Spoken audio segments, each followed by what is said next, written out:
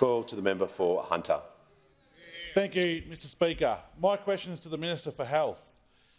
In its first 12 months, how has the Albanese government delivered on its promise to deliver better health care for Australians after a decade of neglect? Call to the Minister for Health and Aged Care.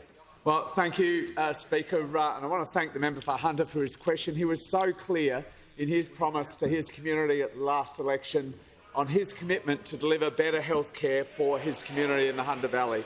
He promised to reinstate funding that was cut by the Liberal Party to the Hunter after-hours GP service, a nation-leading after-hours service, and he delivered on that promise along with his colleagues, the member for Patterson, the member for Newcastle and the member for Shortland.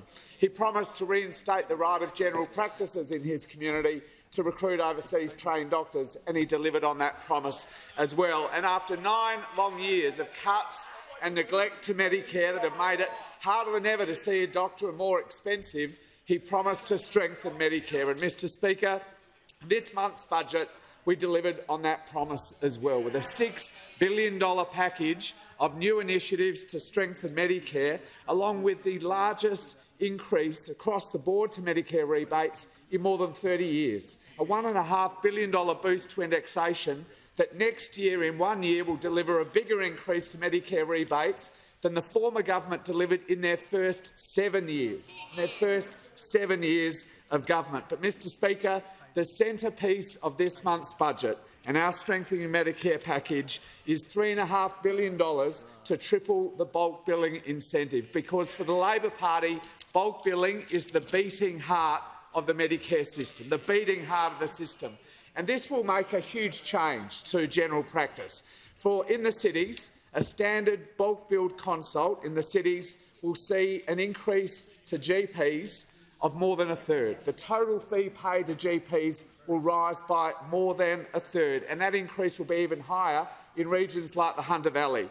A standard bulk billed consult in Cessnock, for example, in the Hunter Valley, in the member for Hunter's electorate, will rise by 50%, from $50 to $75. This covers, as the Prime Minister said, more than 11 million Australians, accounting for more than 60% of all activity in general practice, including 88,000, can I say, in the member for Hunter's electorate.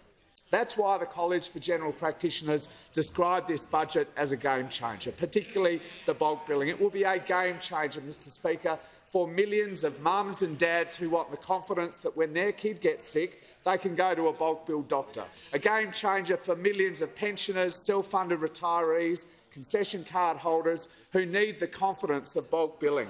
And, Mr Speaker, importantly, a game changer for tens of thousands of general practitioners who, after 9 years, finally see a government in Canberra that values their important work.